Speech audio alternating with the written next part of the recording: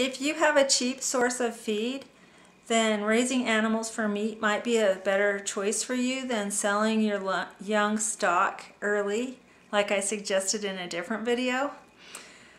I've never actually sold any of the animals that I've raised for meat. Even my rabbits were sold as breeding stock, but I've purchased meat from several homesteaders.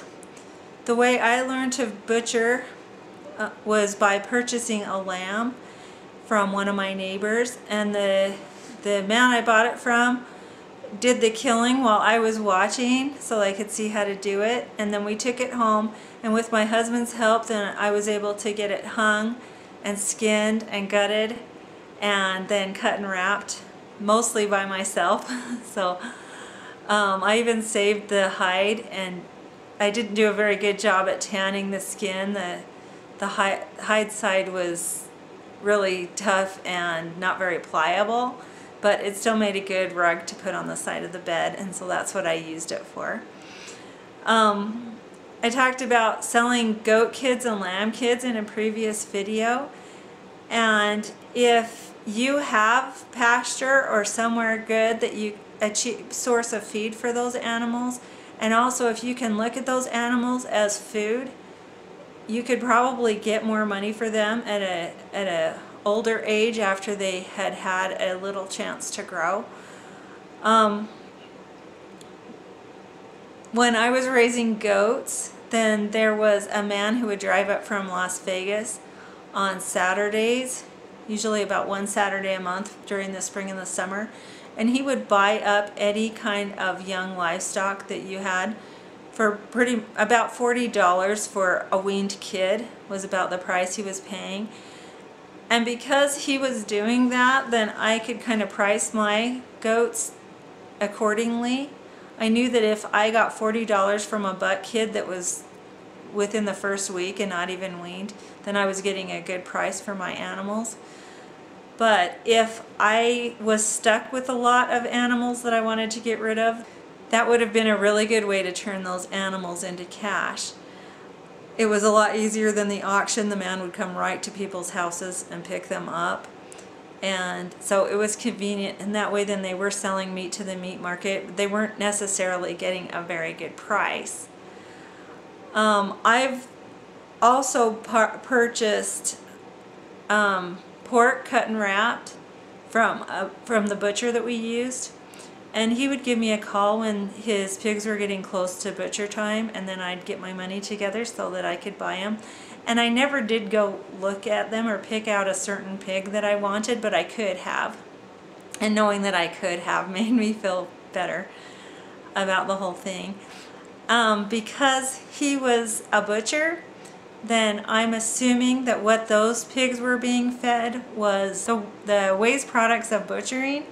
The things that people in this country usually just throw away, like the guts and the skin and other things. So that was one of his cheap sources of feed. There's also spent brewery grain I've heard of people fattening their pigs on.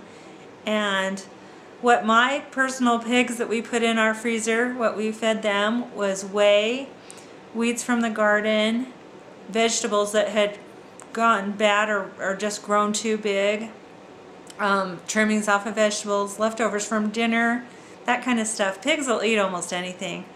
I fed them what was left over from butchering chickens several times as well, and they didn't even seem to mind the feathers. I've also purchased beef that was cut and wrapped, and in that case then once in a while I did go look at the animal. We lived in rangeland where there were lots of ranches, and a lot of times our neighbors would have cows for sale that were young that just didn't breed up during breeding season, and so they were being culled from their herd.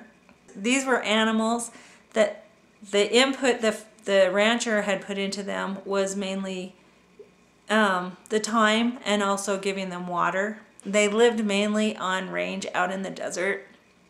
The thing that all the people that I bought from had in common was a cheap source of feed. So if you have that, or if you can find that in your area, selling meat might be the thing for you. I've had salesmen drive up to my house in refrigerated trucks and show me meat that was vacuum sealed in little packages, and the price per pound of that meat was just outrageous, and I never bought any of it. It looked great, but I just never bought any of it because it was too expensive, and I also already had a freezer full of meat. But that somebody's buying it, and that that might be something that you could look into. My favorite book, one of my favorite books, is Gaining Ground by Forrest Pritchard, and I didn't mean for this video to turn into a book review, but if you're interested in selling meat, that might be a good book for you to read.